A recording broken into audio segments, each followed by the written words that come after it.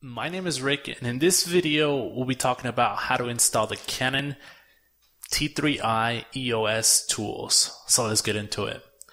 I have provided a link for you below this video where you can go over to my blog and you can find the written instructions for this video. But for those of us that are visuals, we're going to go ahead and walk through this entire process on this video. So again, the link is below this video that you can go ahead and click on to go over to my blog. You'll end up here on this page, which is the Canon T3i EOS Utility 2 download for OS X. This is the official download for the EOS Utility number 2 that is being used as a mirror for the original download. So if you don't want to use this download, that is perfectly fine. You can go over to canon.com. And this will take you to the Canon website. And what you want to do is you want to click on software. And what you want is you want EOS Digital Solutions Disk Software for Mac OS systems, bundled CD. And you want to click select, and you want to read the agreements, and you want to click download. And then you need the serial number in order to get this download. So if for those of you that just don't want to look at your camera and get the serial number, you can just go ahead and use this mirror download that I provided for you guys. So once you click on this download, this will go ahead and start the download for you, and it should take about 2 minutes to download. So I'm going to go ahead and wait for this to download, and I'll be right back. I have a download file that's called Solution Disk, or if you got it from the Canon website, it might be named a little bit differently. So what you want to do is you want to double click that DMG file, and this will bring you up the installer. You want to double click that installer and click open. And this is going to take its time to go ahead and extract some files. And I'm in the US, I'm in the United States, and right here you have two options: easy installation or custom installation. But since I already know beforehand what I want to install on this Mac, I don't want to do the easy installation because that will go ahead and install all the software. And I don't necessarily need the entire software suite that they provide for you. So I'm going to go ahead and use custom installation.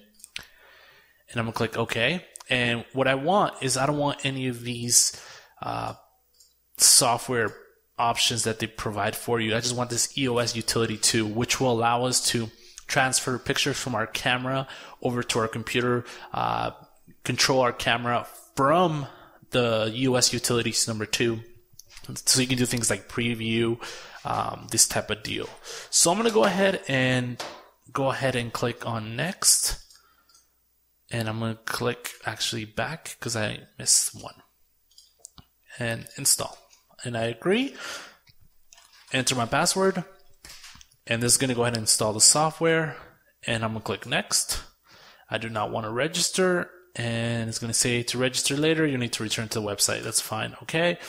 Installation is not complete. So I'm going to click finished. Close this out. Open the software is by going to Spotlight on your Mac and opening up EOS Utility number 2. So I'm going to go ahead and click on that. And this goes ahead and opens up the software application. So now you want to go ahead and connect your camera with a power cable, a USB cable into your computer, and I'm going to go ahead and turn on the camera now. So I went ahead and turned the camera on, and you should have the option of camera settings, remote shooting, and this should go ahead and open up this little Rebel T3i control panel. And you can do different things here, like you can do live preview, and this will go ahead and show you live preview. As you can see, here's a little live preview. Here's my keyboard, and the live preview lets you do various things here with your camera. For example, you can change the white balance that you have on your camera itself, or you can also control the focus. If you double click anywhere on an area, this will go ahead and do the automatic focus if you have it turned on in your lens, which I did not, but I'm going to go ahead and turn it on now.